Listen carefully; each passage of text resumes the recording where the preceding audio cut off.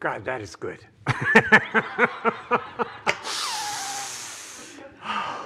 Isn't it wonderful after you take your mask off? I'm not saying take your mask off, but after you take your mask off, how good it is to breathe. It's like, wow, I so appreciate fresh air. Thank you. Thank you for being here. It's wonderful to have you with us. Church has kind of changed, hasn't it?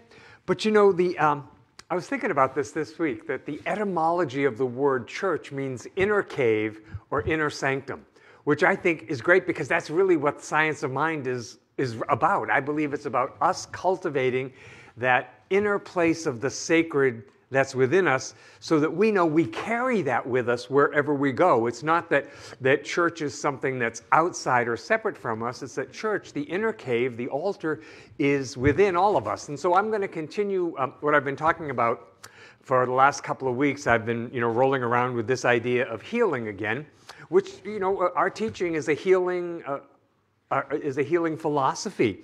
Ernest said that healing is a revealing of the spiritual truth. So the first thing I think about when I hear that is, all right, well, where is that spiritual truth? Well, it's not that the spiritual truth is outside of us. Science of Mind says the spiritual truth is inside of us, waiting to be uncovered and discovered and recovered at any moment of our journey. So we consider certain things curable, healable, and others maybe not so much.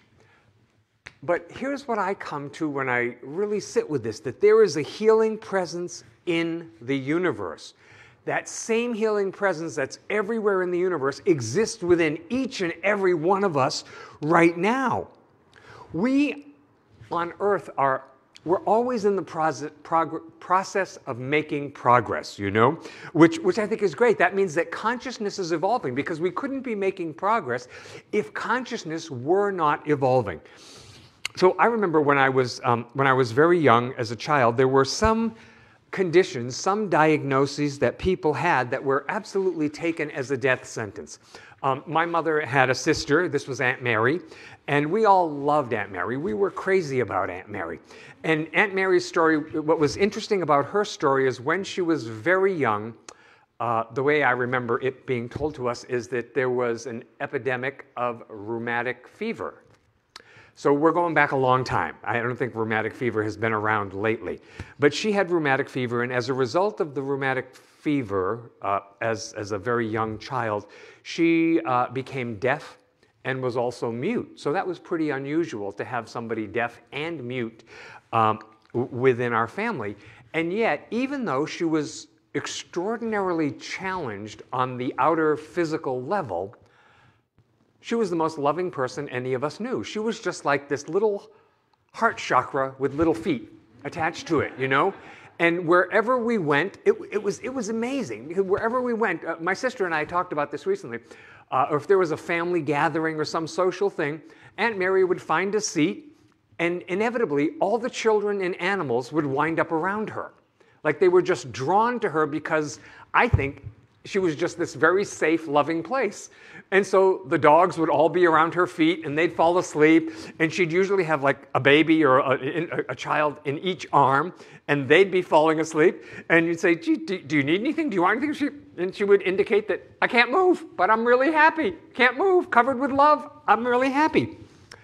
So weren't we all surprised when Aunt Mary was diagnosed with breast cancer?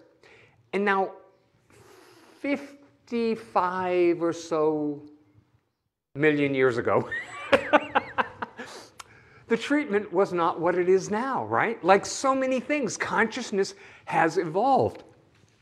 But I remember, particularly in my Aunt Mary's case, that the treatment that she had to undergo was really, really what we would consider today barbaric. And it was the most advanced they knew at the time. 55 years ago, they did what they did, and the surgery was often drastic and radical. And we have made so much progress since then.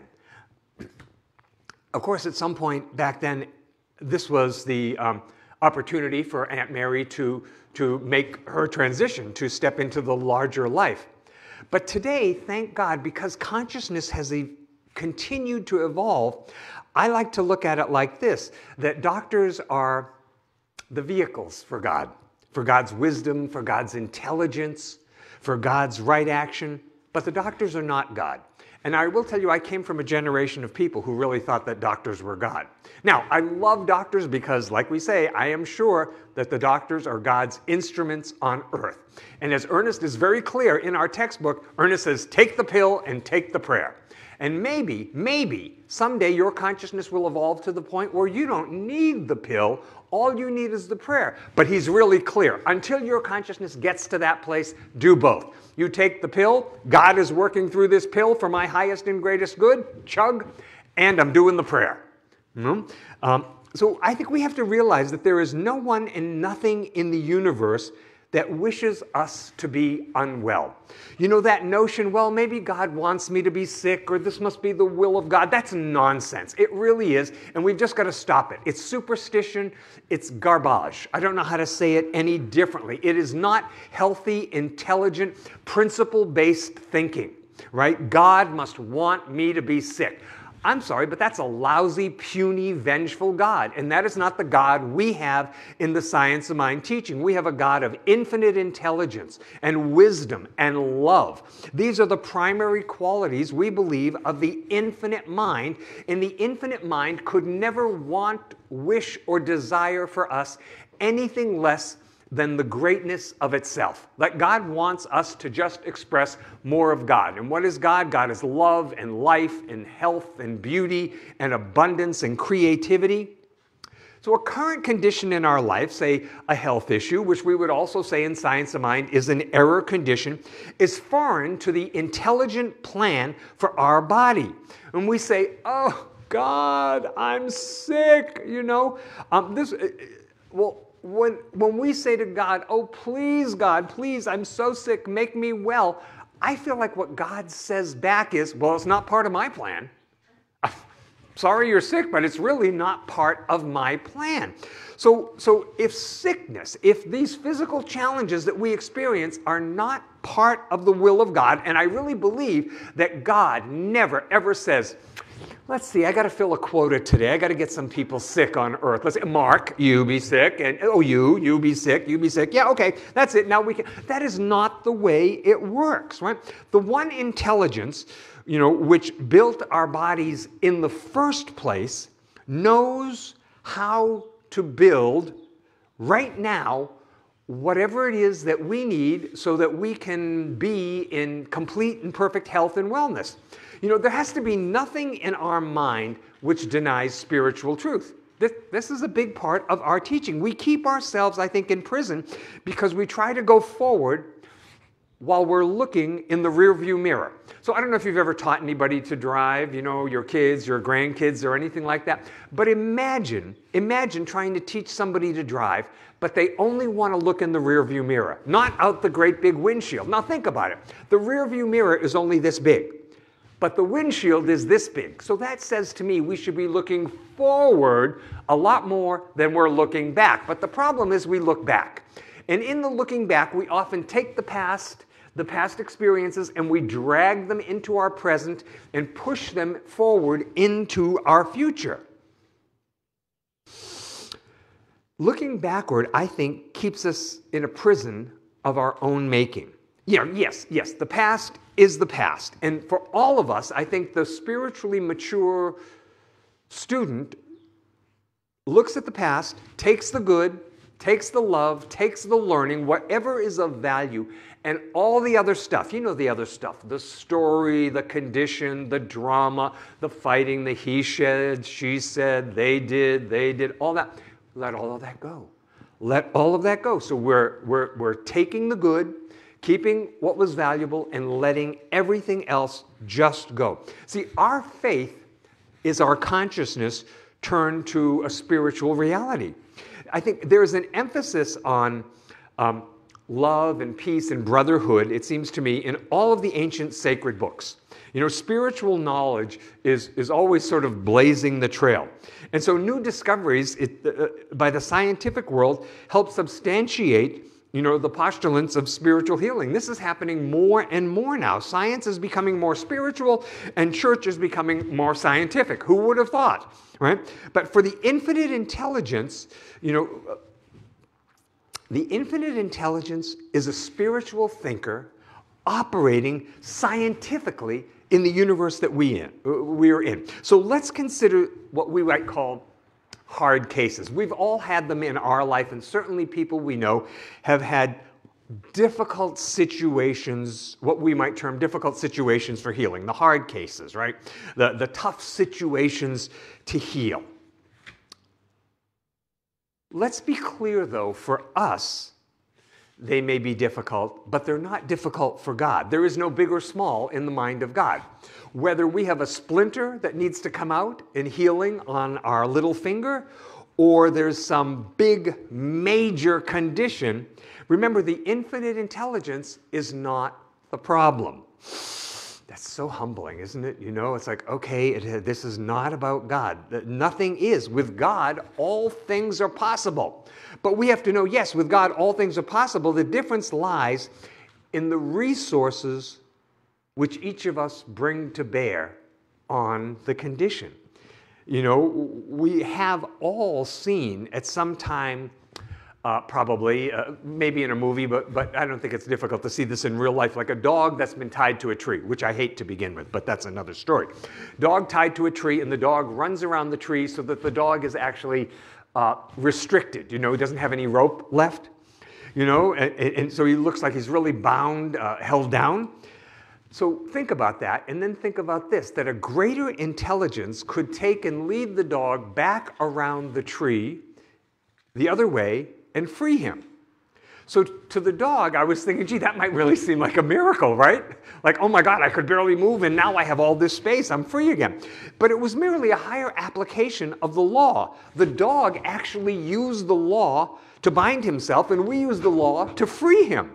So the same law that brings illness will heal us if the first step is to start reversing our thought. So to me, this means there are no incurable conditions, only incurable ways of approaching them, only incurable ways of thinking. So it's not that the condition is not healable, it's that up until now, I've been unwilling to heal what's been operating in here. So I know that for a lot of people, even saying the word God is kind of a buzzword. It's like Jesus or Christ or Jesus Christ, but I don't think the problem is with the word. See, and I don't think that God cares what you call God. I really don't. I think God is big enough that God has like transcended the human ego, and you know, so I think that the infinite doesn't really care what we call the infinite. But I don't think the problem is with the words, but with the meaning that we have ascribed to the words. This is one of the things I've loved about Ernest, that when Ernest formulated the science of mind teaching, what he did was that he opened up the name of God. So yes, it's God, but it's also first cause, it's infinite intelligence, it's the father-mother principle. He said, yeah, it's God, but it's so much bigger than that. And what happened was that people who had turned away from church thought, I could take a look at this. If it's not just a guy in the sky with a book keeping track, and honestly, that's very much what I was brought up with. So to find science of mind and New Thought teachings was absolutely the most freeing, liberating revelation I could imagine. You know, the same laws that bring illness will heal us if we would start by reversing our thought. So no incurable conditions, only incurable thinking. And I think that if I have an association with a particular spiritual term like God, then I have to know that the problem isn't the word God. The problem is, how would I say it? It's my baggage. You know, and I admit, when I came into the science of mind, I had lots of baggage about spiritual, religious things. I probably still do, but like, I think I am making a little bit of progress. So God is a term we use, I think, to express what many people instinctively feel exists. Like, I have always believed that there was God, that there was something, you know, from the time I was little. I remember being young, and we had enormous woods near our house. And weird kid that I was, I used to bicycle to the woods, and I'd lay my bike down where nobody, driving by might see it, and I'd walk into the woods. And back east, these were all pine forests, And so a pine forest has this great, great smell. And when you walk on years and years of pine needles, it's kind of spongy. You kind of sink, when you're walking in that kind of forest. And as a kid, what I like to do is I like to lay down on the pine needles and look up through the pine trees and see the sky and the clouds. And somehow, to me, in my young mind, this was incredibly spiritual. And it wouldn't be until much later that I was actually able to find a place for that. But going out into the woods as a young kid and smelling that pine and walking on the mushy ground and looking up through the trees, I somehow felt connected to something greater that I didn't feel connected to other ways. So it's interesting to me how nature for so many people is where we feel connected. Maybe at the beach or watching a sunset or, I don't know, playing with a dog. That it seems that a lot of people's experience of a higher power, that those things are revealed in nature. But the intelligence that built the universe is the same intelligence that built us. And it knows how to rebuild any part that we call for in healing. When certain conditions are met.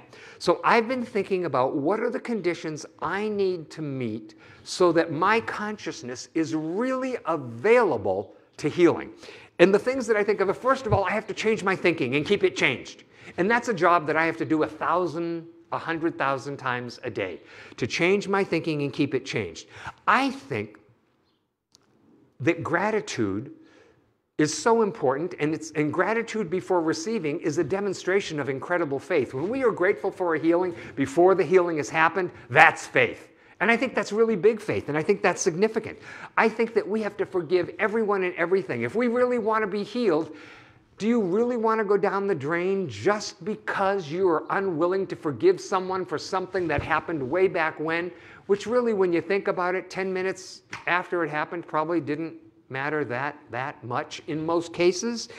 That I think we have to be willing to change our thinking, to practice tremendous gratitude, to forgive. Yes, absolutely, to love. To love. There is no mystical consciousness without love. There really is no forward movement. I think that we have to say, if I were healed, how would that feel? How would I be?